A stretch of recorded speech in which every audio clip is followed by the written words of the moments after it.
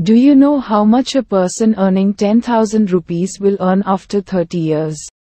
Let us assume that a person currently earns 10,000 rupees per month. Do you know how much he will earn after 30 years? Also, if one keeps 10,000 rupees as a bank note at home, do you know how much it will decrease after 30 years? We will find the answer to these in this table. In this table we assume inflation at 5%.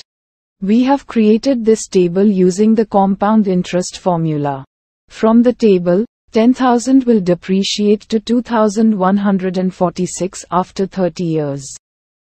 A person currently earning 10,000 rupees per month will have to earn 43,220 rupees after 30 years.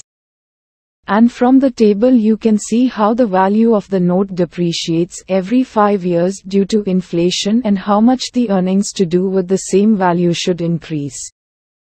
All this is calculated for 5% inflation. Now see in this table how the situation would be if inflation is 7%.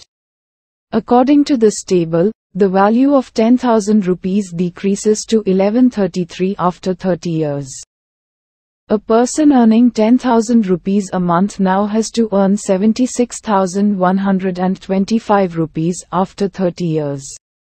This calculation assumes an inflation rate of 7%.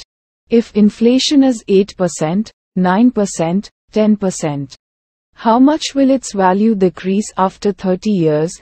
Calculate for yourself how much a person earning 10,000 rupees a month will have to earn at that time. I think now you understand how important the use of percentage is. Also, I think the impact of inflation is understood. Our savings and investments should earn more in line with this inflation.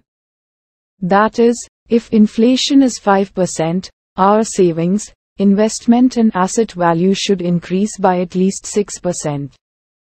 The mathematical concept of percentage helps us to know and plan our economy like this. I hope you find this information useful. Thanks for watching this video. Join with us for more useful videos like this.